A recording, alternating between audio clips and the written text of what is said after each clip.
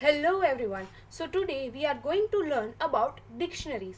So just like a normal dictionary which has words and meanings of that words, in this dictionaries we have keys and values of that keys. If we want to access any value of a key, we would just need to enter the key and we would get back the value of that key. So to create a dictionary, let us have a variable dict. You can have any variable you want. Let us have a simple dictionary with k1 and value v1. Now k2 and v2.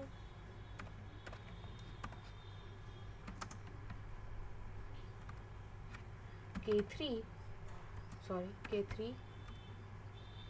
colon v3. So before colon it represents key and the string after colon represents the value. Let us run the dictionary. So if we want to access value 2, we would just give key k2 as input and run the cell. We can see that we have got value v2. So for accessing any value, we should give keys in their inputs, the corresponding keys in the inputs. Now the dictionaries are really very flexible. Very flexible means that you can have anything in these values. You can also have a list in the value. So if I write down a list 1, 2, 3 and run it, I get back list here. If I put value k2, then I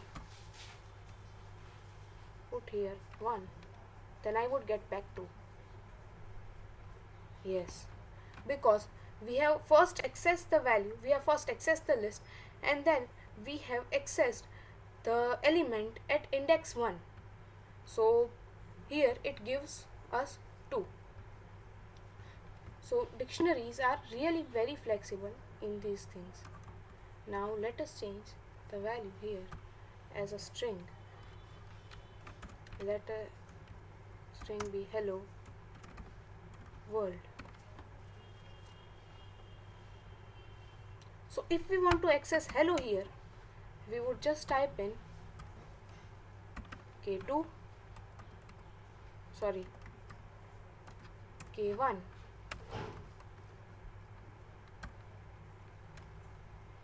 0 colon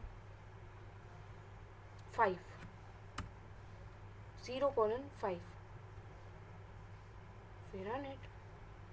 Sorry, we need to rerun the cells because I have not run this cell, so I need to run it, and then yes, we have got hello printed here. So to access hello, first I need to access the string. The string is a value of key k1, so I need to type in k1. Then for accessing hello, I need to give inputs from 0 to 5, index 0 to index 5. This is how we can access different values in the string. Now we are learning another way of creating a dictionary. So type dict equal to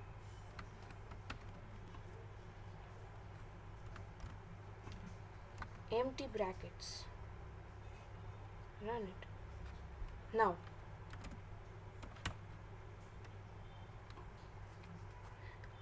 let it be dictionary of all creatures. So I will write here A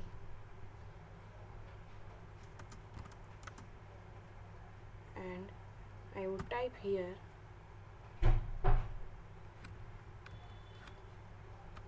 anaconda.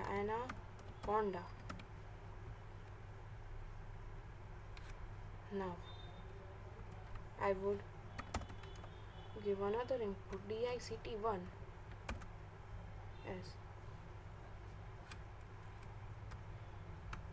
B, and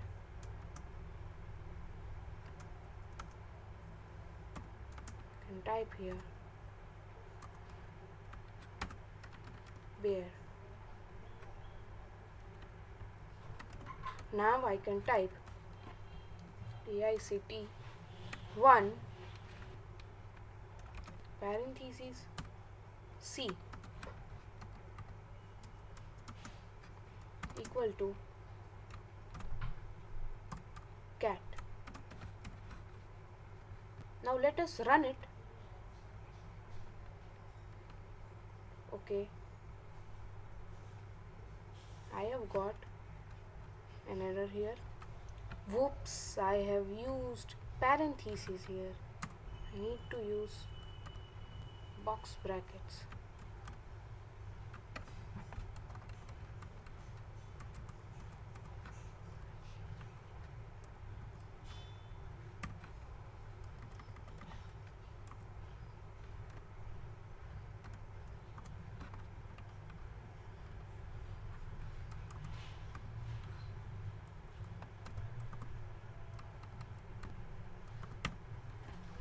Here. Now if I run it and if I call dict1 and if I run it, I get A for anaconda, B for bear, C for cat. This is another way of creating a dictionary. Now what if we want all keys in a dictionary, all keys of a dictionary? So for that we have dot keys function, dict1 dot keys keys, and just have a parenthesis. Run it. You have dictionary underscore keys A, B and C. If we want all the values of a dictionary, then we put dict1 values. If we run it, get function dictionary values. Oops, I forgot to put parentheses here. So if I run it, I would get all the values: anaconda, bear and cat. Now if we put dict1 dot items,